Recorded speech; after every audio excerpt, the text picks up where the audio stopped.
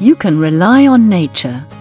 It's given mothers everything babies need in the first months of life: breast milk and a great deal of love.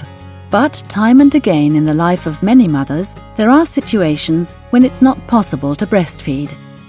What is needed then is an alternative you can rely on. The NUK Teat is just such an alternative. Its shape follows nature's example.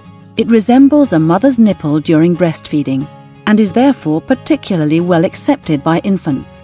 It is really suitable for when babies are both bottle and breastfed. There is even a study that shows that.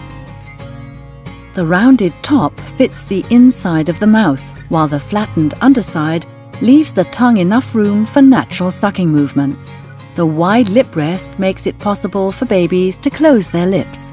To enable them to drink as naturally as possible with the teat, NUK has adjusted the hole size in such a way that they can drink for the same length of time with the same amount of effort as in breastfeeding. The hole in the top of the teat causes the milk to flow only into the upper part of the baby's mouth. As a result, the milk takes a longer way around the mouth, making it easier to digest.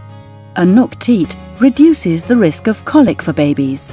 The anti-colic air system ensures a natural flow of liquid. While the baby drinks, air flows through the vent. This means no vacuum is created and babies can relax as they drink, without stopping or swallowing air in the process. For a natural drinking action, the size of the teats and the size of the hole play an important part too. There are two different sizes to ensure that the teat is an optimal fit. Starter for babies up to 6 months and a somewhat larger teat for children from 6 to 18 months.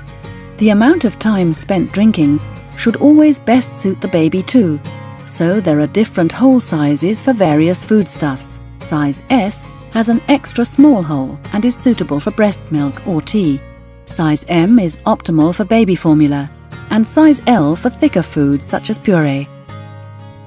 NUK Teats come in two different materials: silicone and latex. Both are particularly soft and flexible. The honey yellow rubber or latex teats are made from the milk of the rubber tree and feel a little softer than the silicone teats.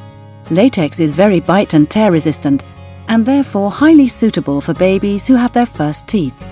The highly transparent silicone is a synthetic material which is particularly heat and age resistant. Silicone has a neutral taste and smell and is easy to clean. Deciding on which material is purely a matter of taste. Often it's even the children themselves who decide what they prefer. Millions of children have grown up with NUK Teats. For NUK products meet the highest quality standards and aid natural development right from the start. NUK Teat. Relaxed drinking like breastfeeding. NUK. Understanding life.